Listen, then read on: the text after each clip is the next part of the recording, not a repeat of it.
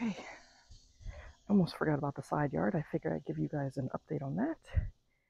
See how that's doing. Although kind of hidden, there are my walking onions, my beautiful cone flowers, my little pink ones peeking back there. And I ended up planting my different, I finally got my plants in. So there's a loofah. That's loofah. Those are carrots. What I had left over. These containers are not really doing much. So what I'm planning to do is taking this jute, putting it from here into the dirt and letting that soak, trying to put it in the shade because I can guarantee you it will evaporate immediately. And then I got some verbena to bring the good bugs over. This over here is, I think, also verbena, but this is, nope, that's not verbena. What was this? This is, oh boy, trailing something. Trailing. Oh yes, it is verbena. It's just trailing verbena. Well, I guess that's regular verbena, whatever. But the purple verbena.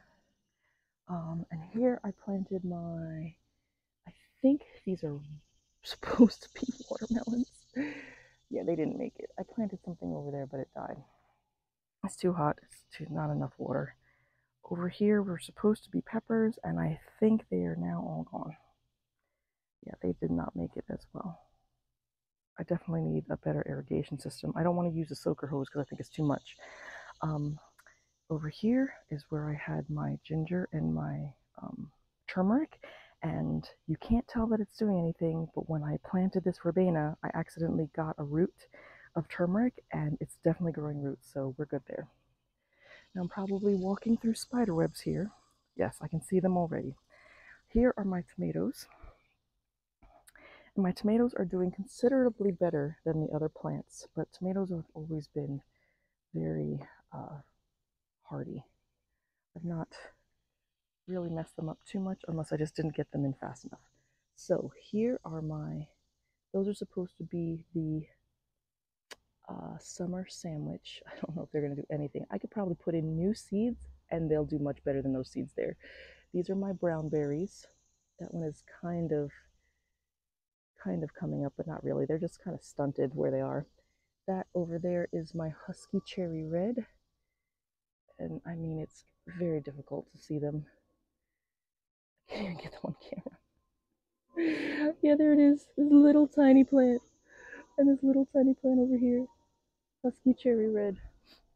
Over here are my San Marzanos. Those did not do well. I think I had like 6 of them.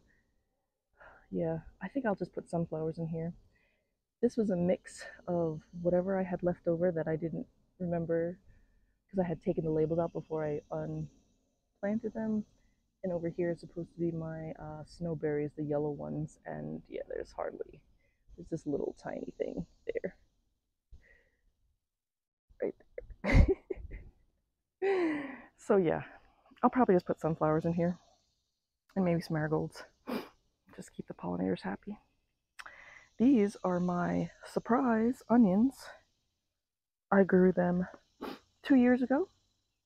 Nothing came up the next year, and this year, there you go. I have at least 3, maybe some smaller ones, but yeah, at least 2 big ones, maybe 3 big ones, and we'll see what the other ones are. And look at my surprise basil.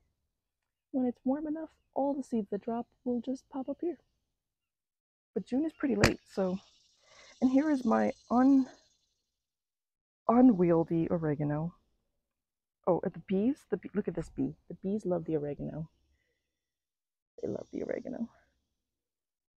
So I leave it up. I was gonna trim it back, but the bees love it so much. As long as it's not affecting the walkway, which, I mean, this is not really a walkway, but it's fine. They love it. I'll let them have it. This, I don't know if you could really see it because of the crazy greenery around it, but this is my blueberry plant. This was left in the clearance rack, 90% off. Look, somebody didn't want this blueberry plant. I don't know why. And literally, I probably paid like $10 for it. I know it says 90% off, but I went to Lowe's and it was very busy. The woman who was there was working past the end of her shift, and she had it. I bought 6 plants for $40.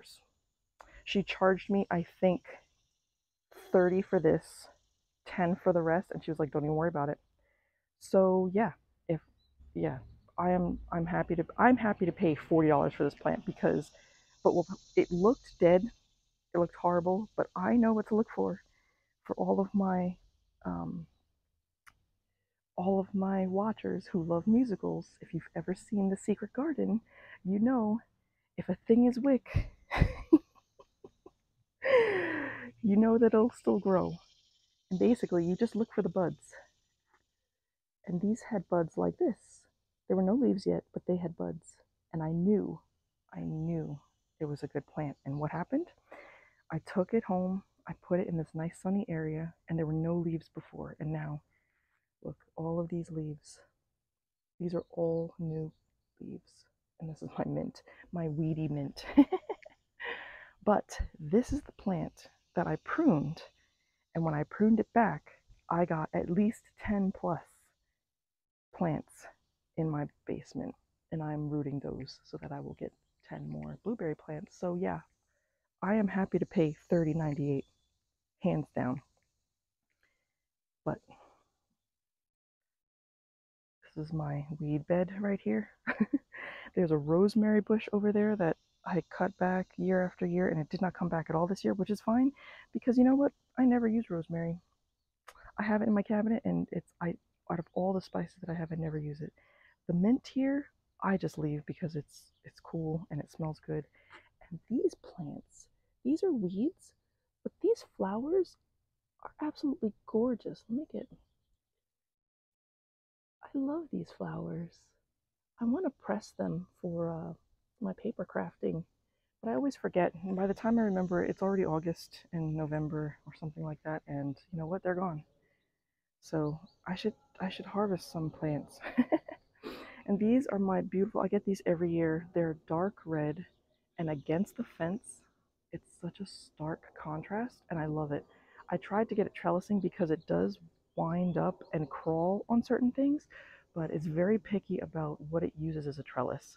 Um, one year, and I'll have to look for pictures. One year, I created this witchy, very gothy looking trellis out of the branches that I had left over there, and I'll bring you to this section in a minute, but there were branches over there, and I put them all together. I tied them together with yarn, and I made this beautiful looking stick trellis.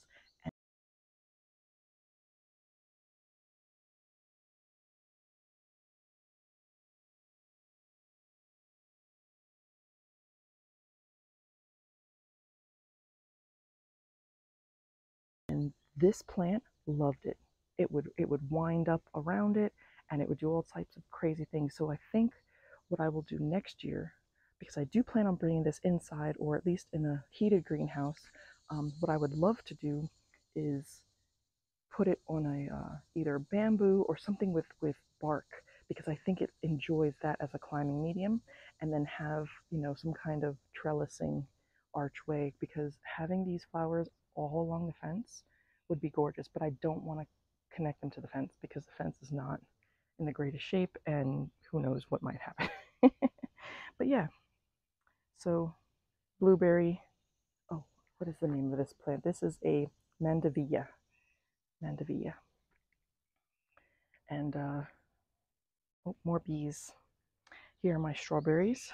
That's where I harvested my potatoes, which, by the way, this is a fantastic place to grow potatoes. They loved it. I might end up putting garlic because I think garlic goes well with strawberries, which is hilarious.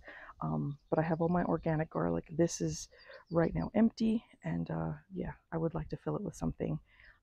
My first chance at rotating crops for the vegetables. These strawberries are just doing their thing. Eventually they should get some more flowers and we might get some more strawberries. This is my no-nonsense composting bin. I just throw everything in here, and I just started throwing in junk mail.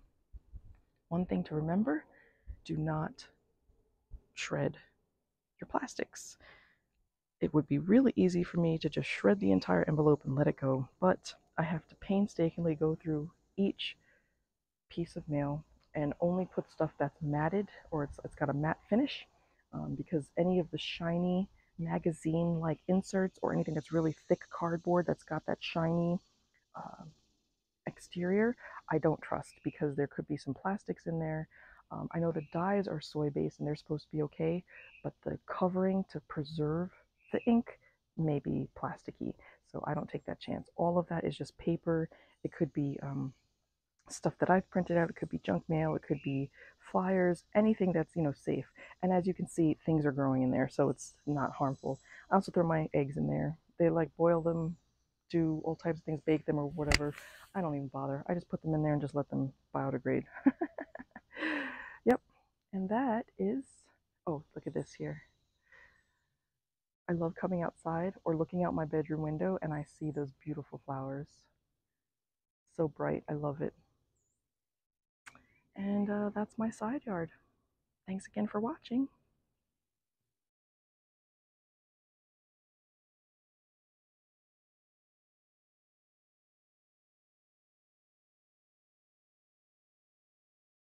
Okay, let's see if we can do this with one hand.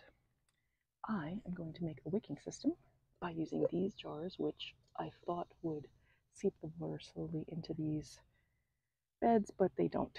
So I'm going to use this jute, and I'm going to put them in so that they have a wicking system. And the plate and being on the fence side of the bed should allow the shade to protect the evaporation from happening, because the sun is strong here in Georgia, and if that gets wet, the sun will immediately, and I do mean immediately, dry it off, because it does to the dirt all the time. So I'll show you what I did. It's really quick. I'm going to see if I can do this with one hand. Cut this twine about that long. I don't know, maybe about like 2 feet. Cut it with these rusty ass scissors. And I'm going to fully submerge it. That is a little cloudy because I put the whatchamacallit, I put the mosquito stuff that's okay for bird water feeder things, bird baths.